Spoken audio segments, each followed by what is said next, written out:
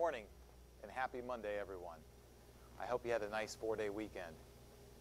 Today starts the third grading period. That's right, the third grading period.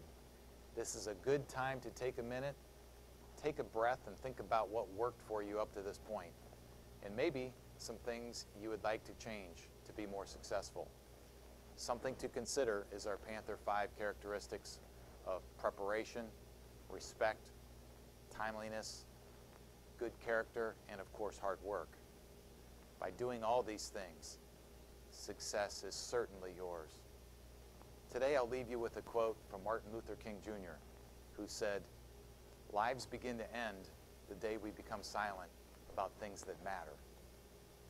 Thanks for listening this morning, and let's keep it classy all week.